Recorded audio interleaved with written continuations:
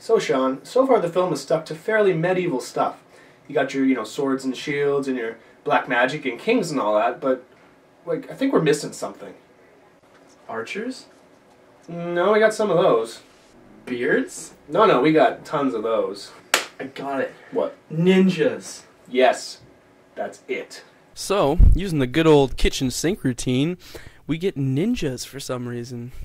The Krug attack, but thinking that shields aren't cute, they get blasted by arrows.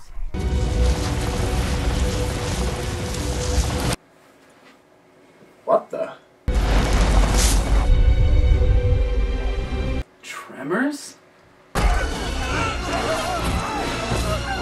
Zombies? Krug?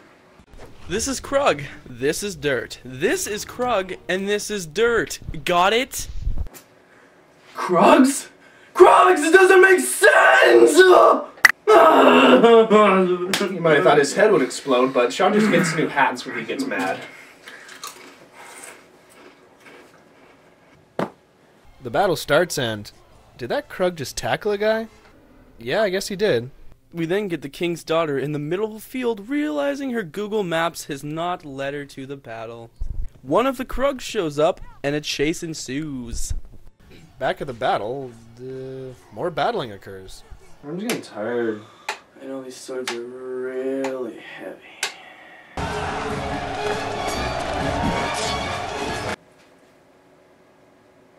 Fuck gravity! Wow, is it me, or is the music following the fight perfectly?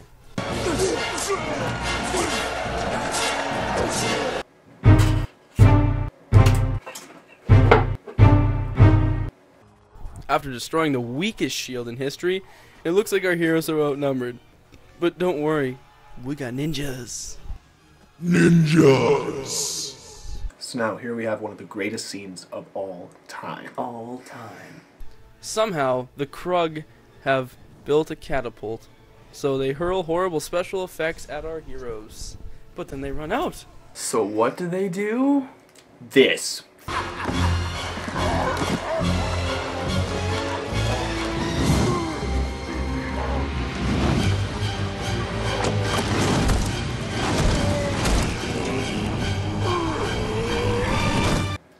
Oh look!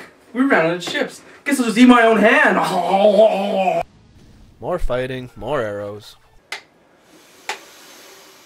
Do we get a cut? So they finally realize that Leota is controlling the head Krug and throw everything at it. Arrows, ninjas, Lillard's acting, nothing can stop it.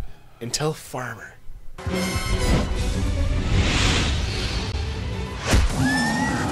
Lillard then shoots the king with an arrow, who then continues to fight. Farmer then says another "fuck you" to gravity and kills more Krug. He then gets on the underside of a horse and kills another head Krug. You have won nothing but time. Who is he talking to? The battle ends and Lillard talks to his troops about taking over the castle when he runs into the king's daughter. Faster than you can say Sam Raimi, more vines show up and take away Lillard's cohorts. Lillard then rides away, only to be captured by bad special effects and lesbian Amazons. Now enter hell. Where Hellboy, long-haired girly fuck, and Farmer's wife have been taken too.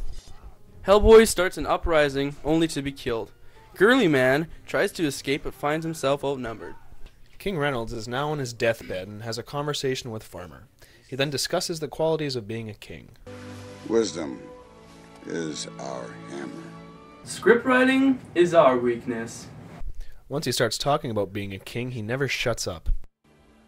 Because I am king. Because I'm expected to know about the land, just as you will be. As long as there are kings, as long as there's land, they will fight over it. Battles for the barren lands. The king then talks himself to death, and we return to the battlegrounds. There, Beardo informs the king's soldiers that they have Lillard. The soldier then challenges Lillard to a duel. A duel! How lovely.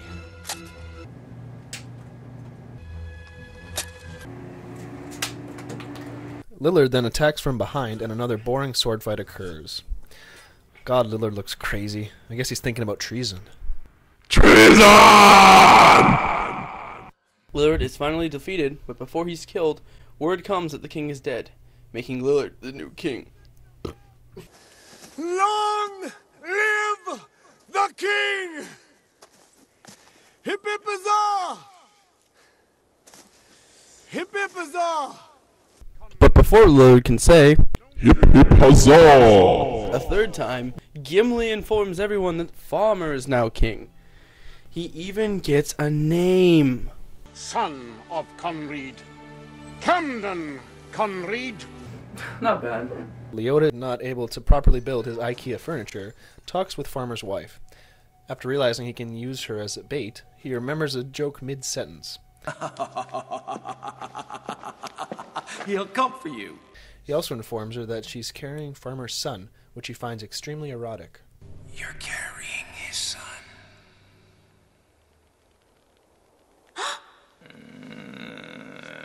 They burn the king and hatch a plan to kill Leota.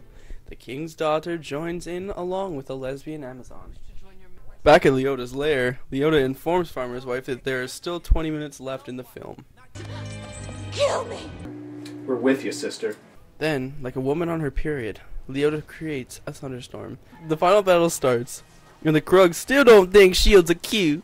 The heroes then throw some styrofoam rocks, but the Krug continue to attack.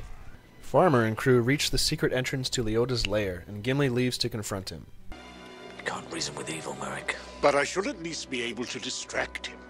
I know a really good joke. Sick of actually fighting, they let crappy special effects do the work. Outside, Farmer and Amazon chick pull off the stupidest plan ever. They throw a rope across, grab onto it, swing off, and grab onto a cliff. Awesome. Back inside, Gimli is hit by sword dust, and Leota talks about power. In my kingdom, there will be no word for madness. We shall simply call it power. Oh, the same thing Bush did during his presidency. Farmer makes it inside, and Leota smirks with glee.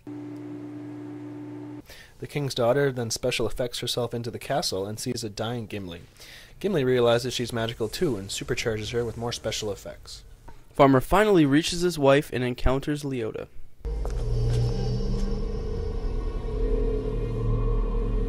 That wasn't gay. Leota then says a bunch of shit that nobody really cares about. You're gonna fight. Or choke me to death. No, that's the king's job. Oh, how I love their fight. First, we get boring fighting, then a Matrix ripoff, then Leota bounces off the floor like a basketball. So realizing knowledge is power, Leota conjures up books to throw at our hero. Farmer gets trapped by books, but Farmer's wife stabs Leota. Farmer then gets freed and then stabs him himself, thus destroying the Krug. Film done. So, even though the movie sucked, at least we still get free t-shirts.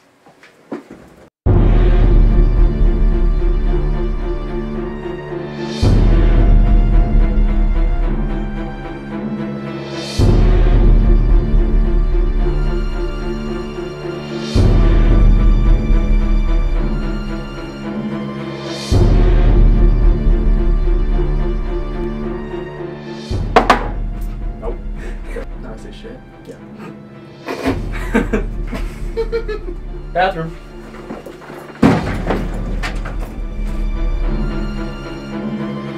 What a twist!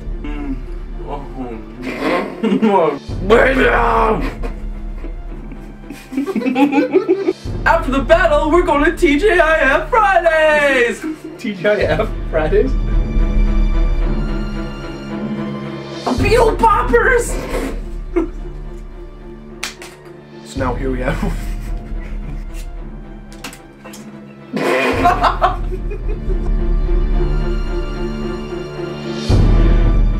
Well, that's it for today's review, but if there's any other, terrible movies that you can think of, please leave us comments and we'll try to review them for you.